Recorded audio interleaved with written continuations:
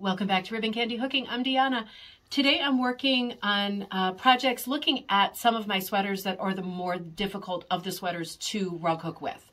So I'm trying to figure out how to solve problems using specifically Fair Isle sweaters, which are traditionally so pretty. But these can be the most problematic sweaters to try to rug hook with. And I'm going to show you a way around that so that you can use sweaters that are special for you, or heirloom sweaters, kids sweaters, grandkids sweaters, sweaters that have moth holes or that you don't fit anymore. All this stuff should be used and can be used. So let's look at why Fair Isle is a thing.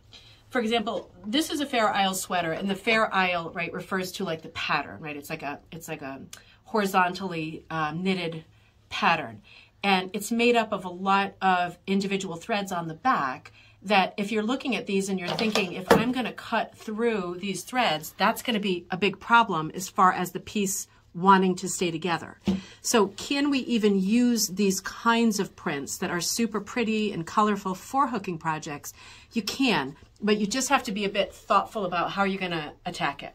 So my biggest tip for you, whether you like this idea or not, is to go with a not traditionally rug hooking backing and to think about going with a latch hook backing, right? So I say this all the time because it works. So pros for using a latch hook backing: you don't need a frame. You don't need a $200, $400, $1,200 rug hooking frame. You just put it on the table like this. It's super stiff.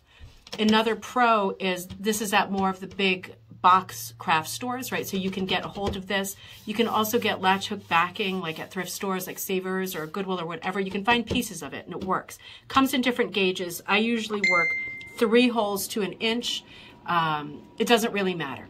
The point is, with this backing, as opposed to a traditional rug hooking backing, you can work in wider, thicker pieces. And if you're going to be working with tricky sweaters that want to play you, you need a larger gauge, right? Because if I cut this stuff up too fine and narrow, it's going to atomize in my hands while I'm trying to work with it.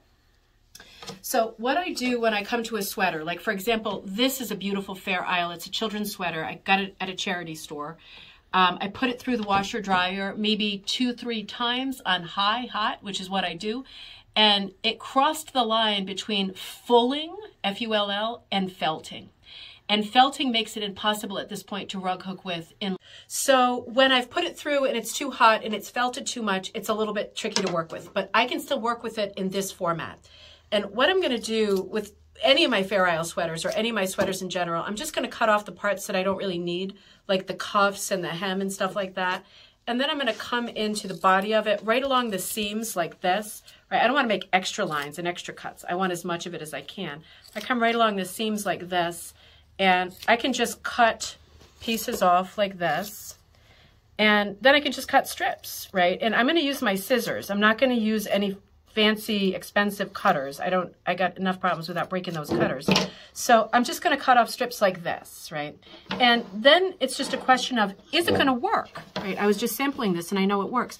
I'm using latch hook backing. I'm using a latch hook as opposed to a rug hook. And a latch hook, if you remember, has a toggle. So I tape the toggle down, right? Because that is going to play me if that keeps, popping up. So I taped it down with just like masking tape, Scotch tape.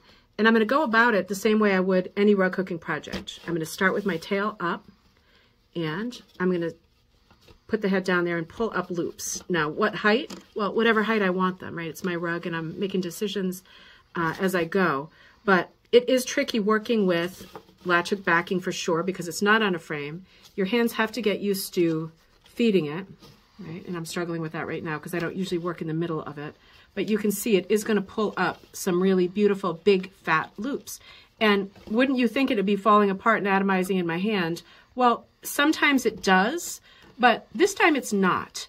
And if I were going to play with a different one, let's play with a different one for a minute. This one's coming up a treat, right? This is the same material. So this is super durable.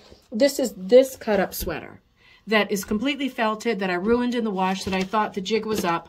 That one is coming out great. Let's look at this one, because this is a tricky one that hasn't been washed yet.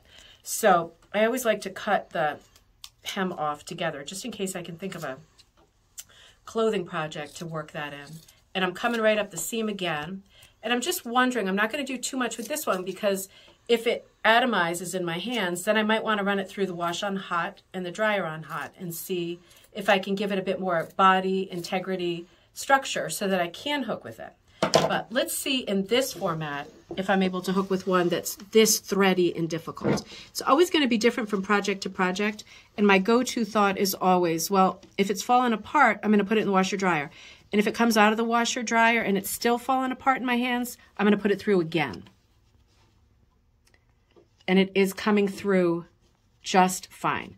So you can see you really can play with these sweaters that you thought were all done and work with them in this latch hook with latch hook backing format.